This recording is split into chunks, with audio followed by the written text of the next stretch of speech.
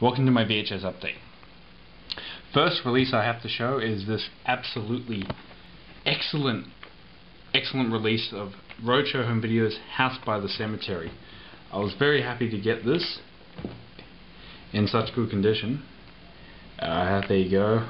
Look at the back. Lucio Fulci, any Fulci fan will appreciate this great. I love that artwork. I love the Australian VHS artwork. It's great.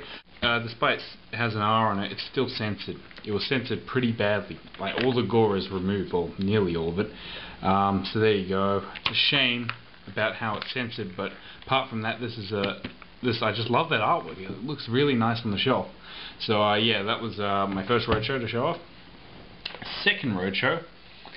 Now, Darren, I sent you a message about this. I found an absolutely mint condition copy of Basket Case.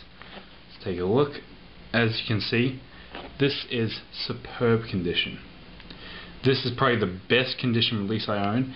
As you can see, the plastic is perfect. Hasn't gone a piss yellow color. It's still clear. So anyway, I'll take a look on the inside.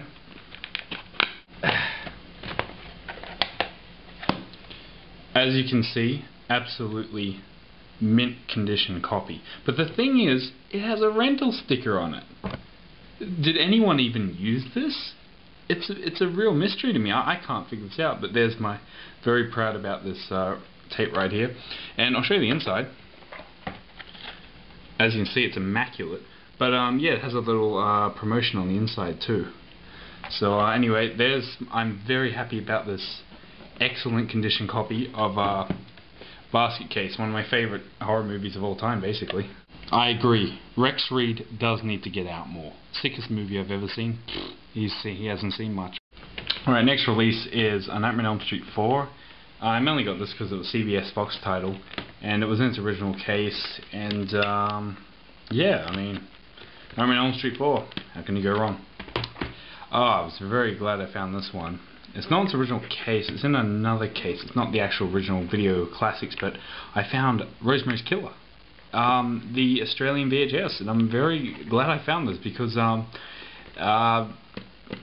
it's called The Prowler, but I like the title Rosemary's Killer. I prefer it, and it is cut by a few seconds, I think, the Aussie VHS, but yeah, I'm just happy to have a copy of it.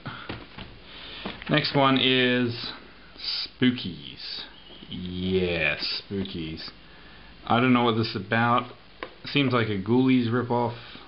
We'll say that, yeah, it's pretty low to say it's a Ghoulies ripoff.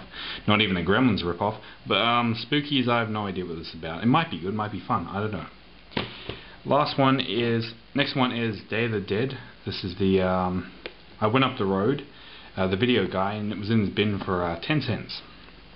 So I got it. It's the original premiere home video. It's uncut, so I thought, you know, Day of the Dead fan, have to get it. There you go. I hope you enjoyed my VHS update, and I'm still thrilled about how the condition I got this basket case in. I mean, it's a great feeling to find an absolutely mint condition roadshow, especially one as rare as Basket Case. I just can't get over this find. Anyway, hope you enjoyed.